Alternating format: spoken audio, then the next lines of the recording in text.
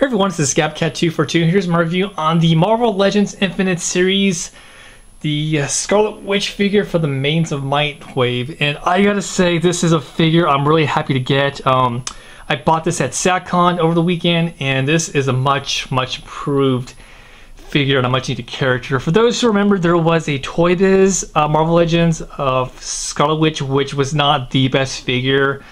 And now that this figure has been made, that figure is probably obsolete.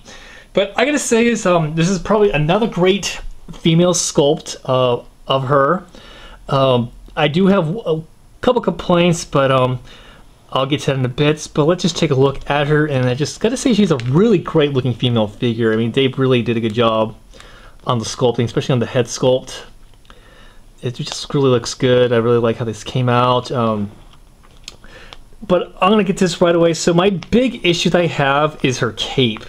The cape is made out of a really stiff plastic, and it hinders articulation, especially in the head and her arms, so you can't really get her arms all the way up. It would have been nice if this would have made out of a much softer material, or a cloth cape like the new Storm. Like her cape was cloth. That would have been nice if they could do the same thing. But other than that, that's my only gripe I have this figure. So as you can see here, she has these little accessories on her hands which simulate a magic blast. These you can just easily just unhinge. As you can see here, they're made out of a clear transparent plastic. You could put them on her arms just to simulate that she's casting her mutant magic powers. And I think that's really cool, considering you can have some great display options with her. So I'll just take off the other one, just get a better look at her.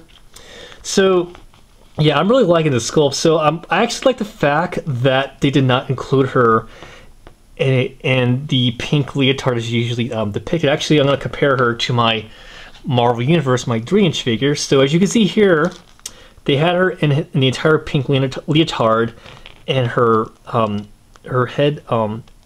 headband thing she's wearing was a little bit bigger. That was kind of a more smaller design. But other than that, I mean, I like what they did with this. I'm glad we got a new sculpt as opposed to just having a larger scale of this. Like, this figure just looks sexy in my opinion. So just take a look at her in the back. I mean, the cape size is sculpted, it's just really stiff, which is kind of an issue for me. So one thing I'm glad about is I got a figure that's pretty nice shape. There's no paint slop on mine. Joints feel pretty okay. But as I said before, the head is a little bit hindered because of the cape, so she's not going to be able to look up or down.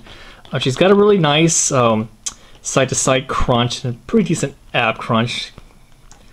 Ball joint in the shoulders, again, like I mentioned, is going to be hindered because of the cape. No bicep swivel, but there's a nice elbow joint. We've got a wrist articulation and a nice hinge in the wrist, so that's also included that. Ball joints in the legs, thigh swivel, double joints in the knees, and a really good ankle pivot with rockers. Don't understand why they gave her high heels, but then again, they always do it with all their female characters. I would have much preferred boots, but hey, that's just me. So these figures are probably now starting to hit stores now. I bought mine at a convention, and amazingly, I did not pay scalper prices, so I got her at retail.